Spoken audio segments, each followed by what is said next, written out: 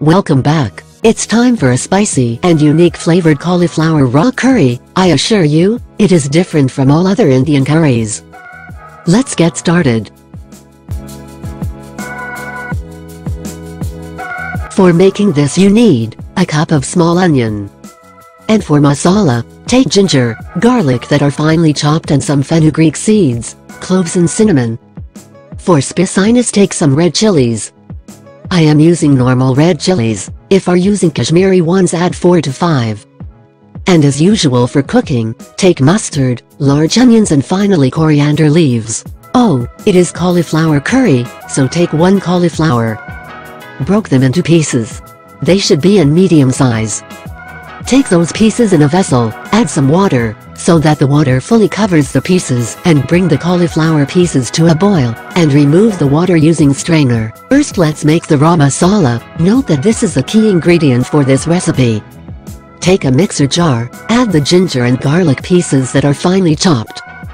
Then add small onions. These onions gives our curry a unique flavor. And finally our Indian spices, fenugreek, cinnamon and cloves. Grind them into a thin paste. Don't worry about the rawness of onions, we are going to cook this paste too. If you like our content, please consider subscribing our channel. Now let's start cooking. Place a pan in the stove. I am here using a non-stick tawa.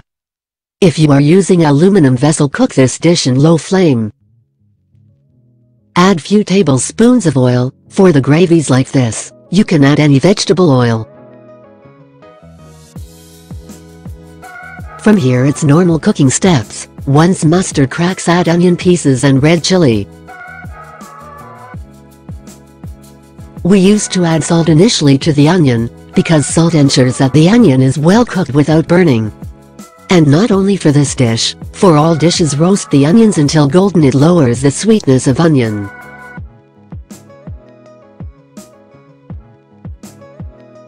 Once the onion gets light golden, add turmeric powder.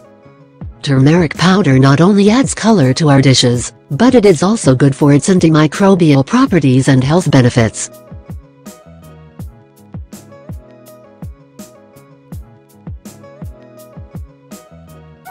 After mixing the turmeric powder with onion, now add garam masala.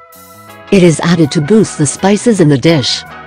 If you don't like to add garam masala, you can increase the amount of spices we grinded earlier.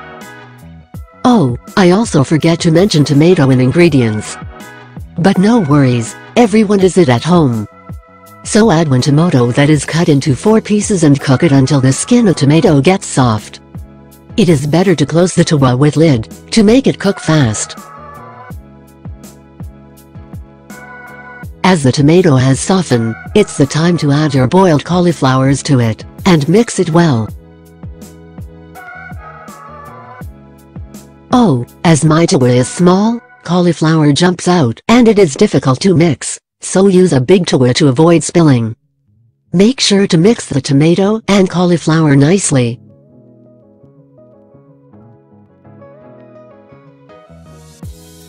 And finally, it's the time to add your magic.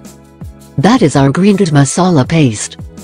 This paste is what makes our curry very tasty and unique. No more worries, it's the final step. Add some coriander leaves and salt as per taste. Close it with a lid and cook it for a few more minutes. If you wish, you can add some more water to make the curry thin. Hola, our tasty cauliflower raw curry is ready. Not only its name, this recipe is amazing.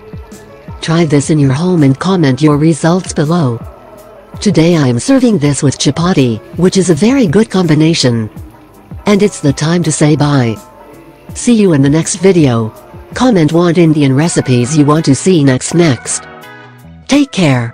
It's Indian Cook shining off.